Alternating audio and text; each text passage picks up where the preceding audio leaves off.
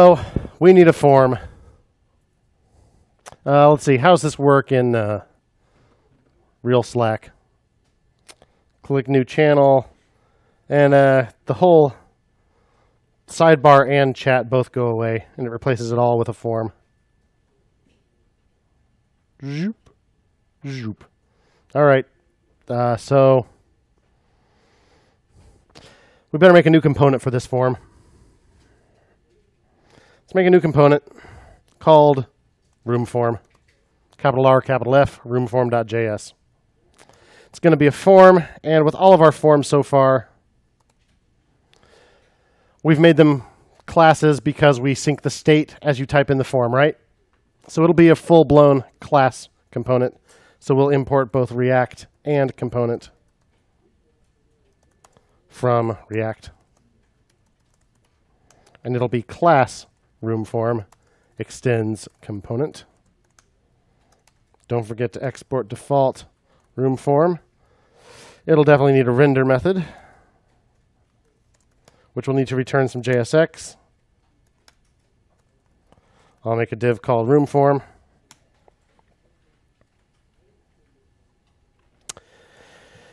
And we'll figure out how to show and hide this form later. For right now, temporarily, I'm going to go into main.js. I'm just going to comment out sidebar and chat and just import RoomForm from /RoomForm.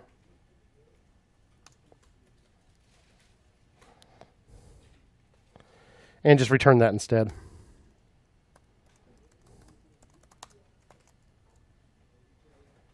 There you go. It's blank because there's nothing in it. Not because we screwed up. All right, so what do we need in here? I'll put another element between the div and my actual form. Just thinking ahead to the way I'm going to lay it out. Then I'll make my form. And in my form, I'll have an input EIEIO. I'll put that inside a paragraph. Inside my paragraph, I'll have a label for my input. It'll be the room name, so I'll call that name. Room name. I'll capitalize that. Why not? Put my input, type of text.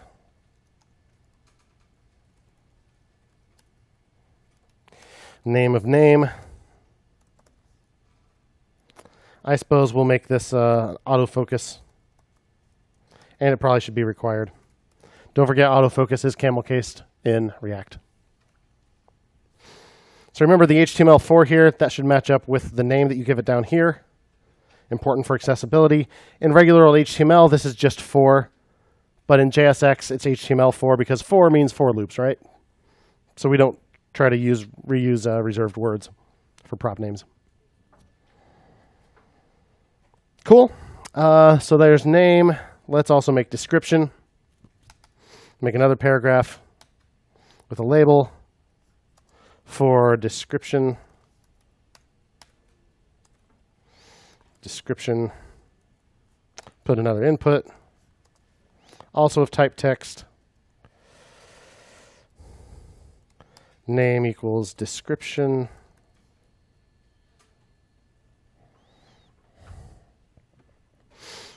Then I'll make a little div for some buttons.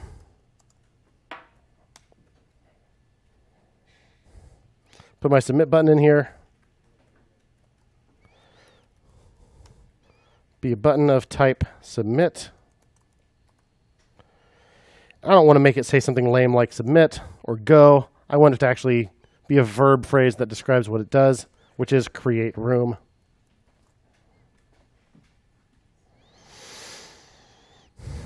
Speaking of which, I think I'll go ahead and put in like an H2 up here. Create a room. How's this looking? Oh, yeah. Look at all that majesty. Yeah. Drop that in the Slack. Indeed. Just getting ready to. So here's my room form so far. We can still type in here, right? Because this is just an old vanilla HTML form that's managing its own state, but we want React to manage that state, right? So our component's going to have some state. I'll do it outside the constructor. I think I'm not going to have this.state.name and this.state.description. I'm going to put this.state.room and have that have a name and description, which I'll initialize to empty strings.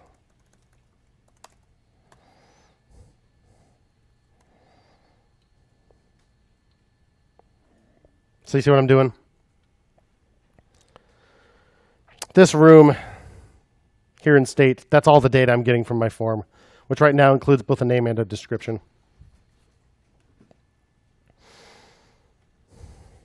So down here in my inputs, for name, I'll put value equals this.state.room.name.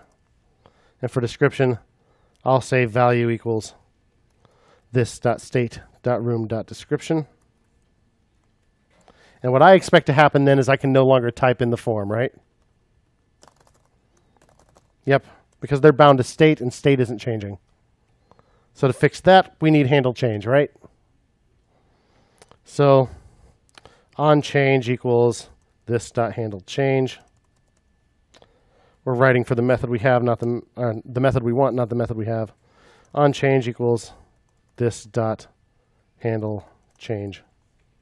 Because we haven't written that yet. So here we go. Handle change.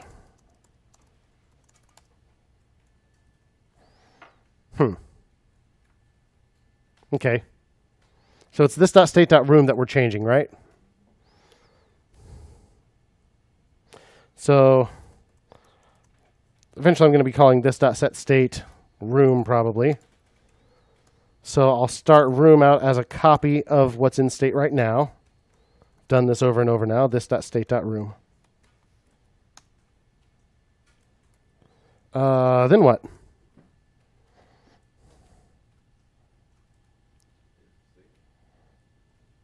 I don't think we need an if statement. But we need to figure out whether it's name or description, right? And change the right field. So how do we do that?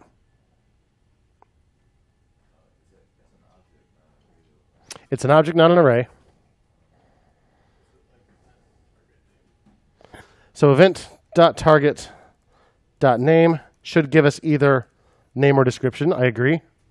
So what do I do with it?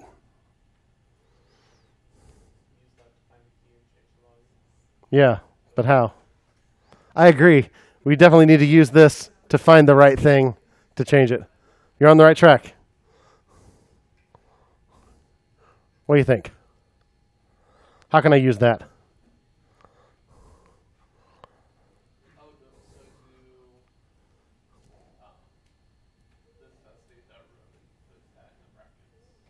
I've already copied this.state.room to room, though, but yes.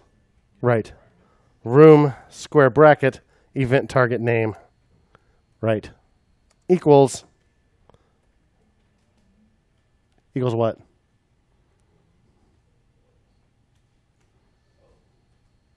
So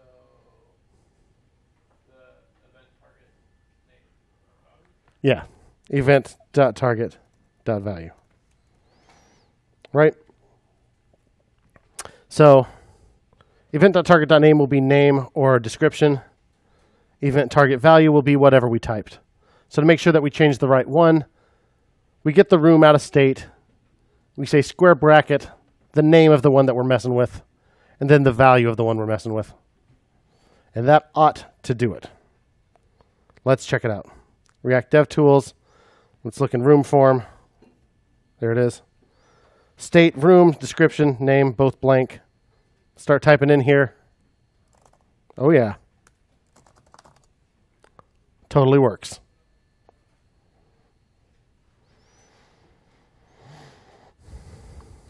So this is pretty good. I'm not going to commit main right now because we're just hiding sidebar and chat, which is not what we want. But I want to go ahead and commit my progress on RoomForm, so I'm going to hit add. And say add only partially working. RoomForm component.